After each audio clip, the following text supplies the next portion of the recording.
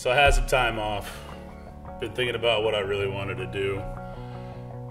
And you know, I get to talk to some really cool people and some people that I aspire to be, to look at, to talk to, friends, just good conversations. And quite frankly, you guys don't get to have those conversations. So now you do.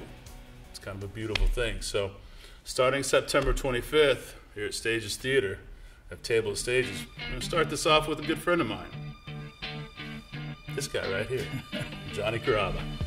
I can't tell you how excited I am to be with my friend Chris and looking forward to is opening up about the story, because you know a lot of people don't know, they see the restaurants and they see them operating, but they don't know really the blood, sweat, and tears that went through it, you know, that it took.